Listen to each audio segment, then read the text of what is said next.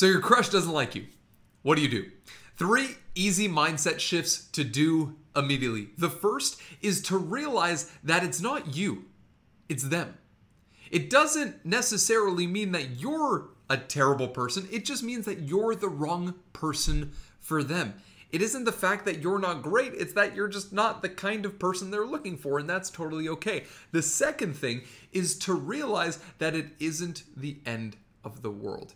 In any relationships, if you have one relationship that doesn't work out, it doesn't mean that you will never find anyone ever again. And then the third thing is realize, and this one is game changing, realize that every rejection or every breakup or every, oh, my crush doesn't like me, is just one step closer to finding your person. It's one step closer to finding the person that you're actually meant to be with. So keep at it. It's okay. It's not the end of the world, and keep on going.